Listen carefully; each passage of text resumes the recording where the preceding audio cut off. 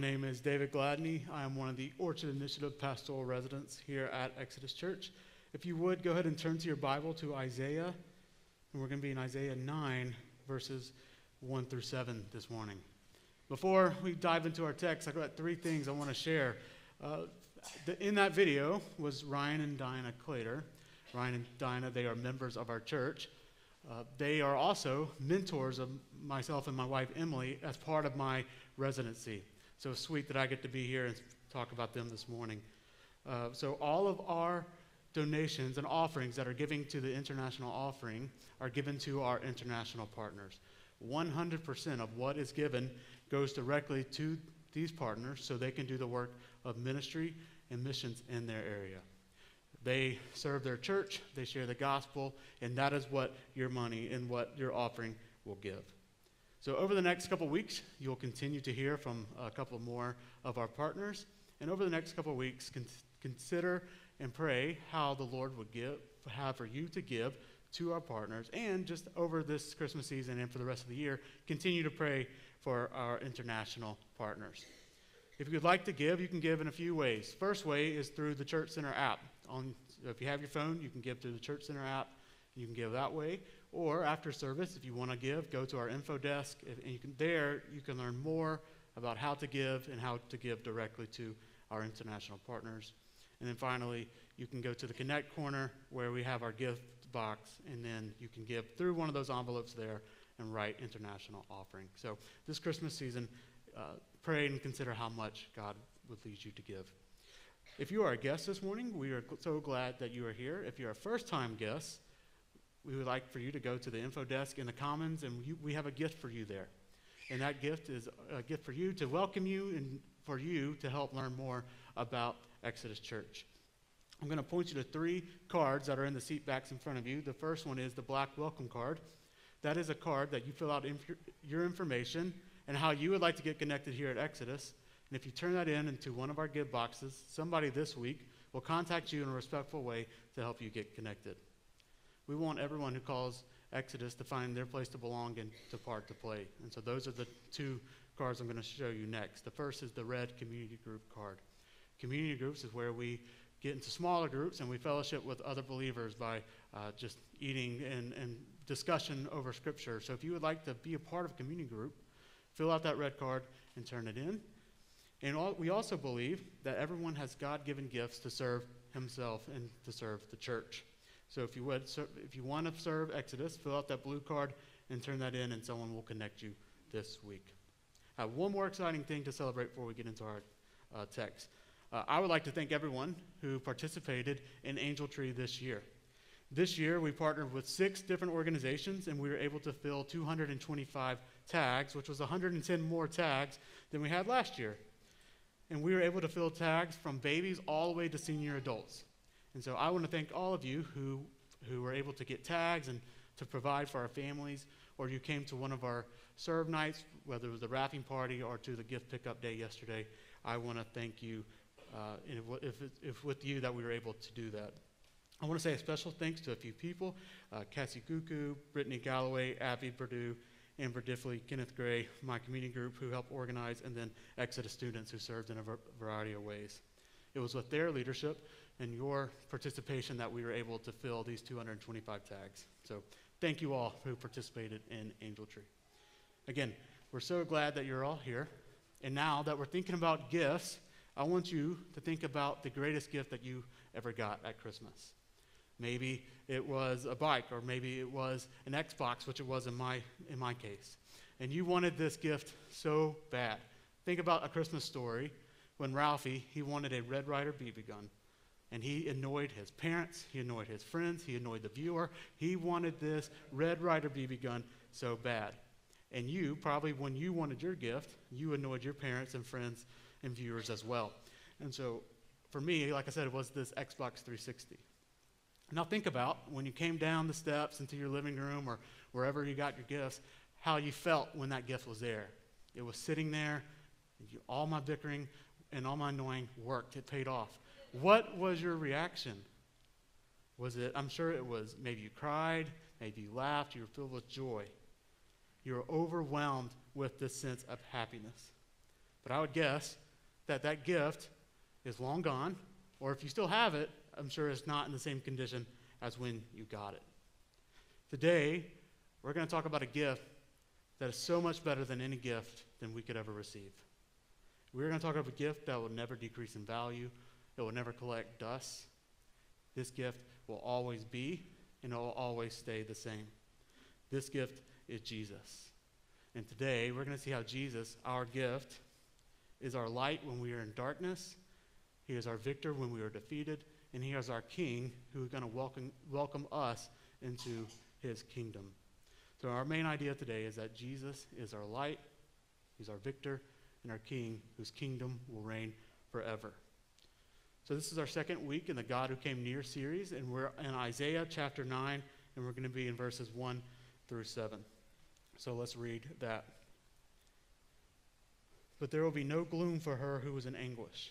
In the former time, he brought into contempt the land of Zebulun and the land of Naphtali. But in the latter time, he has made glorious the way of the sea, the land beyond the Jordan, Galilee of the nations. The people who walked in darkness have seen a great light. Those who dwelt in a land of deep darkness, on them has light shone. You have multiplied the nation. You have increased its joy. They rejoice before you as with joy at the harvest, as they are glad when they divide the spoil. For the yoke of his burden and the staff for his shoulder and the rod of his oppressor you have broken as on the day of Midian. For every boot of the tramping warrior in battle tumult and every garment rolled in blood will be burned as fuel for the fire. For to us a child is born, to us a son is given, and the government shall be upon his shoulder, and his name shall be called Wonderful Counselor, Mighty God, Everlasting Father, Prince of Peace.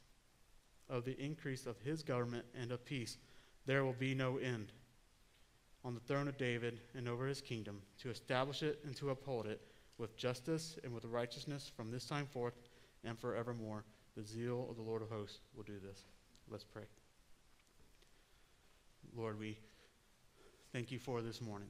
We thank you that we can gather here as believers to fellowship with one another, to worship you in song and in scripture and in serving.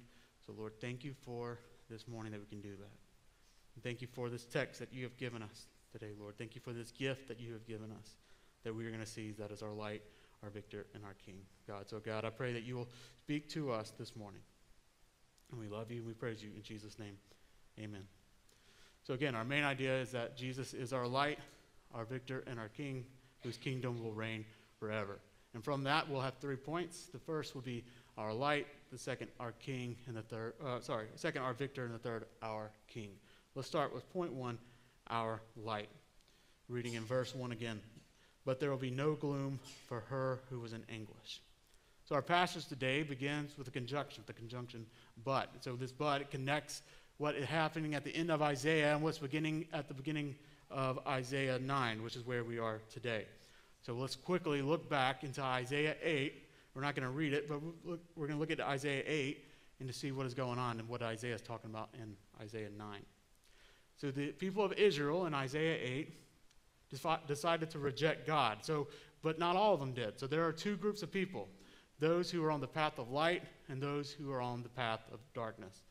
Those who are on the path of light are people who know God, they know his character, they know his words, and they know to trust him and that he will provide. Now this people is a small group of people. The majority of the people are these people on a path of darkness. These were people who sought wisdom from other places from God. They sought their own wisdom, and so they were left spiritually famished, and they were left rejecting God. This is the majority of the people. The majority of the people in Isaiah 8 rejected God, and they began panicking as their days started to be gloomy. Their days started to be really dark. These people, instead of following God, were being influenced by an evil king named Ahaz. So they rejected God to follow Ahaz because they trusted Ahaz's provision before God's provision. And because of this, they were left in darkness. It was because of their sin they were left in darkness. And for us, when we reject God's provision and we follow evil influences, we are left in darkness as well. When we reject God, it's because we think we know better than God. And we follow someone or something that isn't God, and we're being led down this dark path of evil influences. And we believe that there's an evil influence who has an evil ideology that is better than God. An evil ideology is anything or anyone that leads us away from God. And we follow these evil ideologies because we don't know God. We don't know God's character, and we don't trust his provision. And so that leaves us in a spiritually dark and a spiritually famished place. But God, he's always good. His provision is always good, which means his promises are always good. So God, who is rich in mercy and rich in grace, didn't leave the people in darkness. The people who walked themselves in the darkness, he didn't leave them there. So let's look back into Isaiah 9. Verse 1 again, there will be no gloom for her who is in anguish. This is the people of Israel. In the former time, he brought into contempt the land of Zebulun and the land of Naphtali. But in the latter time, he has made glorious the way of the sea, the land beyond the Jordan, Galilee of the nations. So the people, they were living in a dark place. These lands that are mentioned here in Isaiah 9:1 throughout Scripture are described as being dark. They're historically dark in Scripture. But it is in these lands that hope and that light will come. In Matthew 4, Jesus begins his ministry in these same dark lands. So in lands that are historically dark, Jesus enters. So the dark became light. And let's look into verse 2 to see how the people reacted. The people who walked in darkness have seen a great light. Those who dwelt in a land of deep darkness, on them has light shone. Again, these people were living in darkness. They were living without hurt, but it was God who turned their darkness, their hostility, their hopelessness, their helplessness into light. God in his grace provided light into their darkness. The people didn't try hard enough. They didn't give enough money. They weren't good enough to bring themselves into the light. Verse 2 said, as the people walked themselves into the light, and it was God who shined the light onto them. They earned their way to be in darkness. It was God's grace who brought them into the light. It was God who showed them the light, and it was God who brought the Savior, and the Savior is Jesus. And throughout Scripture, we see God being described as the light. Jesus says in the book of John, I am the light of the world. Whoever follows me will not walk in darkness, but will have the light of life. We all once were living in darkness. There was this time when I was in high school, my dad and I, we would go hunting every fall, and we would have woods that we leased, and we would go hunting. This one particular afternoon, it was late, my dad and I, we invited my brother-in-law to go with us, and we all set up in different parts of the woods. And the afternoon is getting later and later, it's getting darker and darker, and we're not seeing anything. But then my brother-in-law, he texts and says, hey, I think I see something coming in, let's wait a second. And so my brother-in-law, he eventually, he gets it, he gets what he shot, and now my dad and I, we come down out of our trees, we pack up our stuff, and go to my brother-in-law and where the deer is, and we get there, we clean up the deer, we get my brother-in-law, we pack up his stuff, and we all look up, and it's real dark. And if you've ever been in the woods late at night, a woods dark is really dark. And it's pretty scary that we had a lot of fear, and we had like the oldest iPhone at the time, so we didn't have a really good light. We didn't have sufficient flashlights, and we had no compass, and we didn't have enough sense to download a compass app on our phone, and so we could not get out of the woods. And so we are walking into these woods, aimless and lost, and we were filled with anxiety, fear. We were bickering with one another. We're just trying to get to the car. And so eventually, we find our way to the end of the woods, and we still find a dead end. So we'd find another way. Eventually, we would click our key, and there's our car. There's our truck light. We know we're safe. So we're in this dark area. We click the truck, and we know we are safe. We're all in darkness. We all were once lost and aimless, with full of fear and bickering with one another. But it was God who brought the light. We all decided to follow our own path like the Israelites in Isaiah 8. We rebelled. We sought wisdom from evil influences. We were left spiritually famished. Our sin did that, but it was God who brought us into the light. He did not leave us into the darkness. God came near to us. He sent his son Jesus so that we could be saved. Where we walked into darkness, he brought the light. And God showed us this light so that we could be saved. Jesus is our light. And we're also going to see how Jesus is our victor, which leads us to our second point, which Jesus is our victor. Let's read verse 3. You have multiplied the nation. You have increased its joy. They rejoice before you as with joy at the harvest, as they are glad when they divide the spoil. Now, I just shared a time where I was in darkness. Reflect on a time you were in darkness. Maybe you were in the woods. Maybe you were in a dark parking lot and you could not remember where you found your car. Or it's in a dark room and you don't know where the light switch is. Now, maybe you feel anxiety or maybe you have a lot of fear. But imagine when you find that light switch, or you find the truck, or you finally find the car in the parking lot. Your fear turns to joy, or at least relief. Studies show that people are more satisfied in life when there's more light. It's daylight saving times right now, and it gets dark at like 2 o'clock in the afternoon, compared to the summer when it gets light. It stays out. Light stays out till like 9 o'clock in the evening. People are more satisfied in the summer because the light stays out later. Light brings joy and light brings satisfaction, and that is what is happening in this passage. The Israelites, they're responding to light, and they're overcome and overwhelmed with joy because they were living in darkness. And then joy came into their life. And they're celebrating because their nation is growing. And it says that they're rejoicing like the day of harvest as if they had just won the war. Imagine New York City after World War II and all the people in the streets celebrating. That is what is happening for the people of Israel. They were defeated, they were living in darkness, but now they're in the light. But how will we be part of this joy? Like Israel, we were weak, but God, he is strong. And then Isaiah gives us 3 steps to see God's grand design. There will be 3 fours, F-O-R-S, in verses 4, 5, and 6. So let's start with the first 4 and verse 4. Are y'all confused yet with all the 4s? All right, verse 4. For the yoke of his burden and the staff for his shoulder, the rod of his oppressor, you have broken as on the day of Midian. Isaiah considers their joy to be like the joy of the victory of Israel and Gideon over the people of Midian. This story of Gideon and Midian comes from the book of Judges. In this story, the people of Israel decided to do their own thing, to reject God. They did evil in the sight of God, so God gave them over to the Midianites. The Midianites, they were overpowerful, they were oppressive, and for 7 years, they would come into the land of Israel at harvest time to steal all the crops.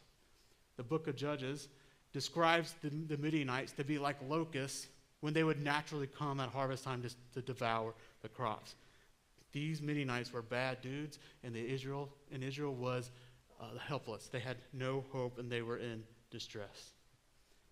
But Gideon was called by God to be the deliverer over the Midianites and for the people of Israel. So Gideon was tasked to form an army. His army began at 32,000 soldiers, but God said that God was going to get the glory. Gideon wasn't going to get the glory.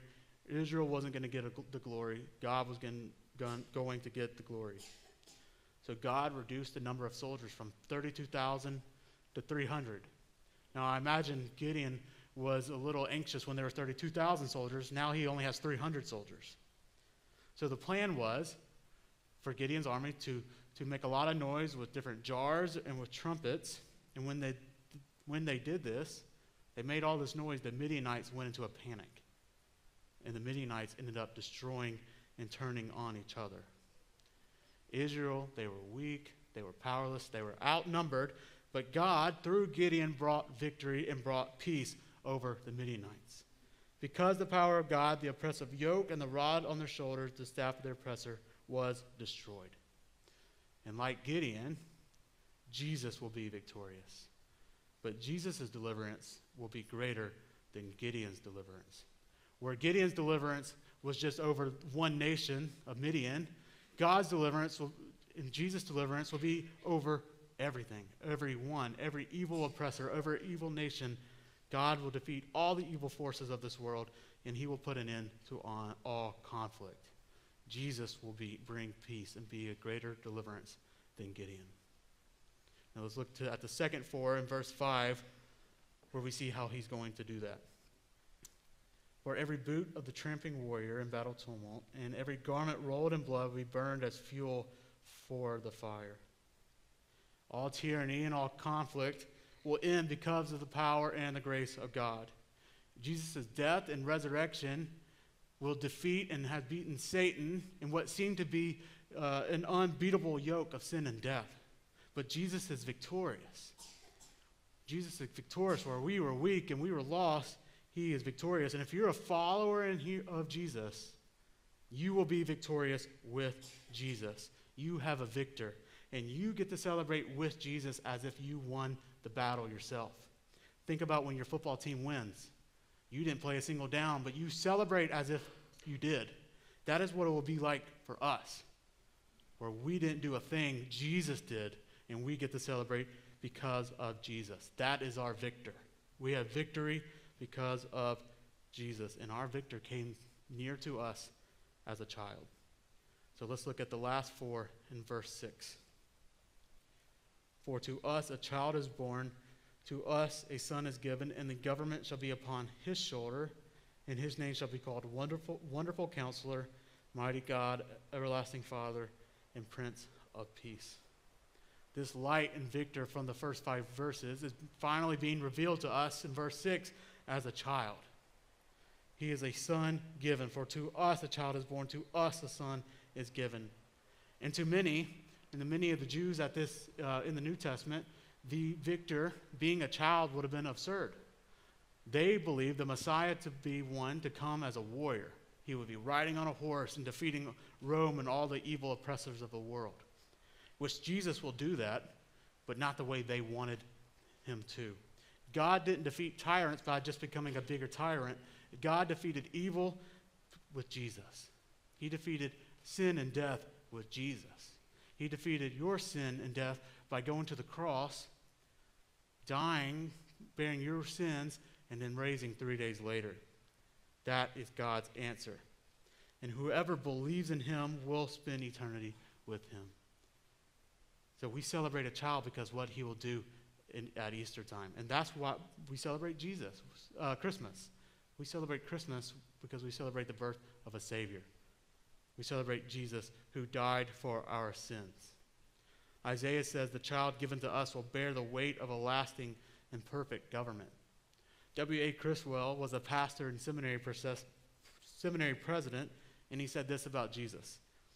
The shoulders that bear the government of the universe are the shoulders that bore the cross to Calvary.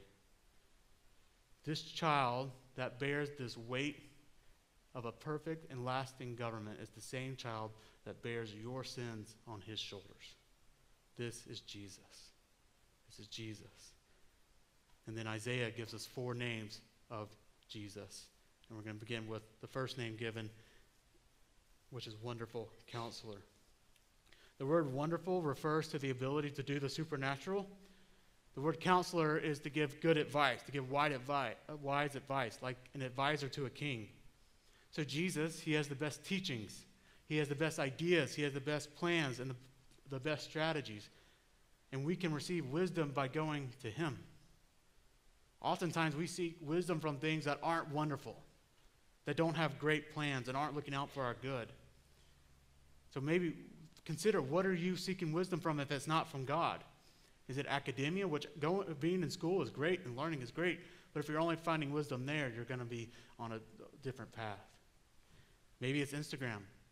I don't know how many people we should be finding wisdom from on Instagram, but there are good things that people can share, but if we're only finding our wisdom from there and not from God, then we're going to be on a dark path. Proverbs says, the fear of the Lord is the beginning of all wisdom. His wisdom is beyond our knowledge and comprehension. And to find and have wisdom is to find to be with the Lord. We must look to our wonderful counselor to have good wisdom. The second name given is Mighty God. Isaiah calls this child who was given to us Mighty God. And the word mighty is a word to describe powerful men. This would be a man who would lead other men into battle. The word mighty emphasizes great power. And this word God is the word most used in Hebrew for the divine. This is where, in calling Jesus mighty God, is where we get the affirmation of the incarnation of Jesus. Jesus came to us as a child. Jesus, this child, is God. This mighty God shows that Jesus has absolute and infinite power. Jesus will defeat all the sin of the world and defeat all the enemies and death of the world, which for us as sinners is really good news, that we were helpless in darkness, but God saved us, that we have a mighty God. Christmas, for some of us, is filled with a lot of joy, a lot of friends, a lot of laughter. You're able to get the gifts your wife and children want. You're looking forward for this Christmas. But some of you, this year has been nothing like that. This has been a really tough year financially, maybe emotionally. Maybe this is the first Christmas without a loved one in your life. And so you're filled with a ton of grief and you're filled with a ton of sorrow.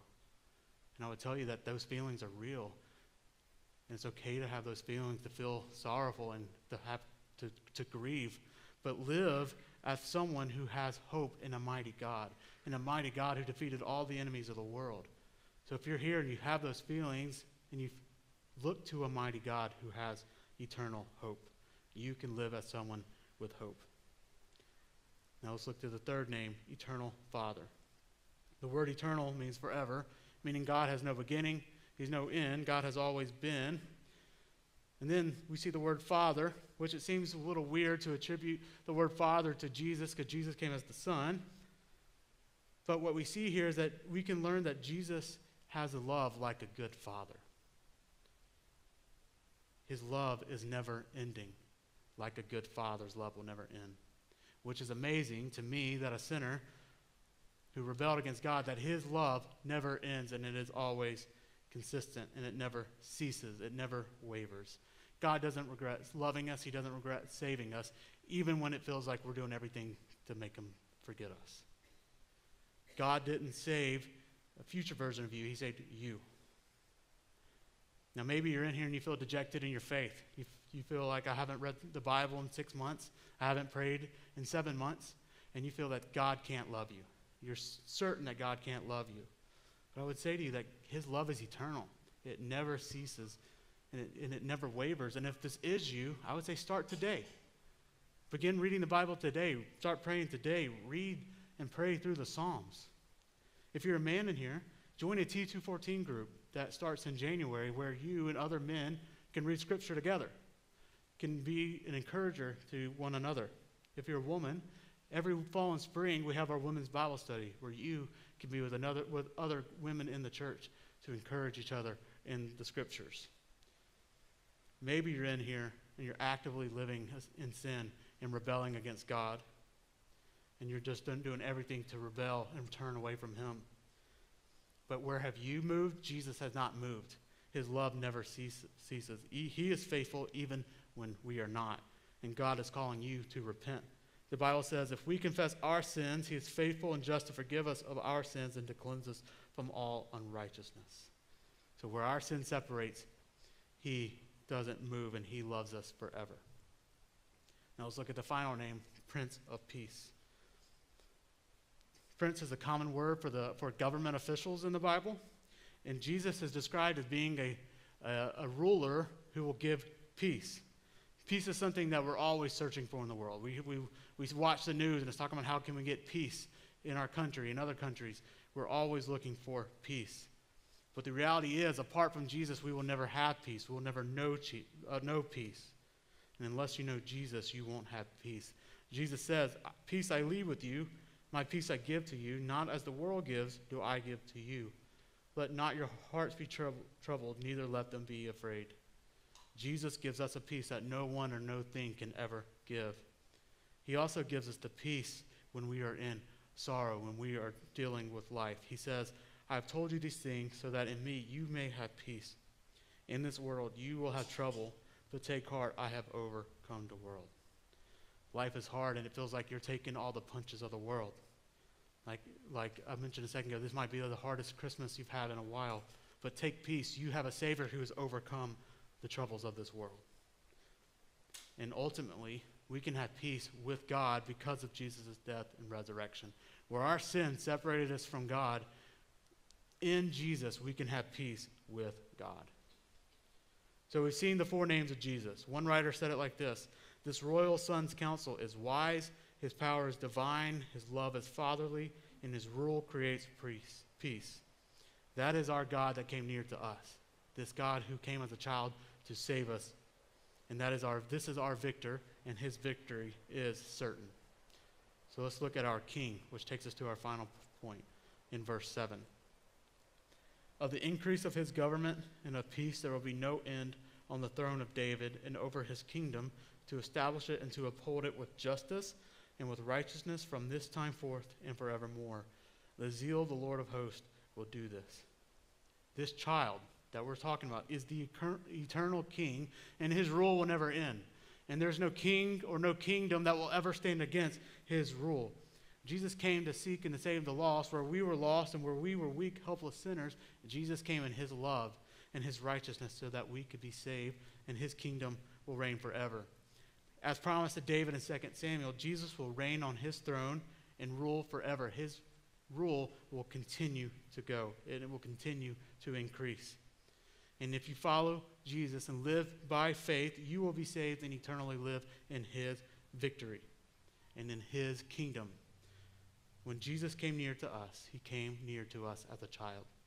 He lived a perfect life, who taught on the kingdom that would come near, and his kingdom will never end. And it will never end because of what is said at the end of verse 7, because the zeal of the Lord of hosts will do this. God's zeal for his son's glory will make this happen, and nothing will stand against Jesus and his kingdom. So now what?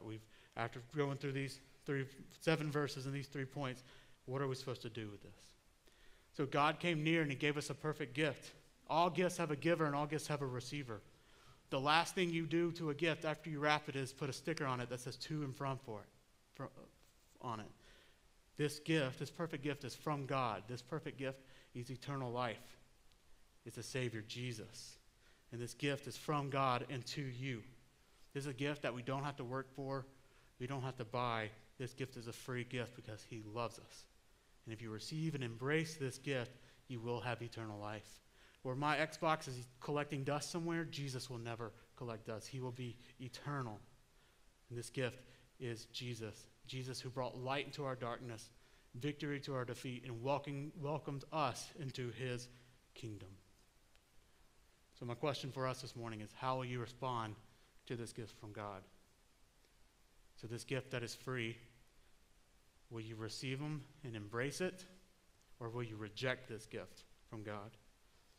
If you're in here and you're not a Christian, we've been talking all morning about a child who's come and is a king and will bring his kingdom. What will you do with this king? Will you reject his rule and follow other kings and continue to go down these dark paths?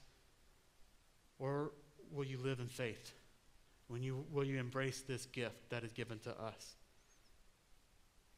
Today is the day of salvation.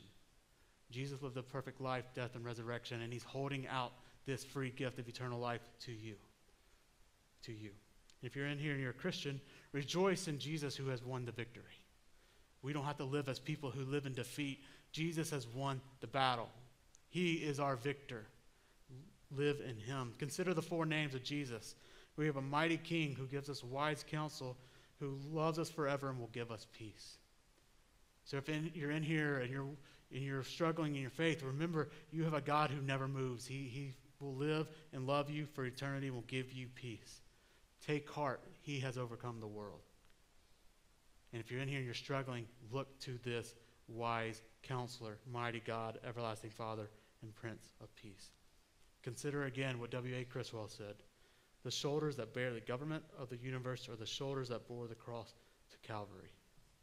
So as you go purchase gifts, you wrap these gifts and you open gifts, remember we have a great and perfect gift that came to us and bore your sins on the cross.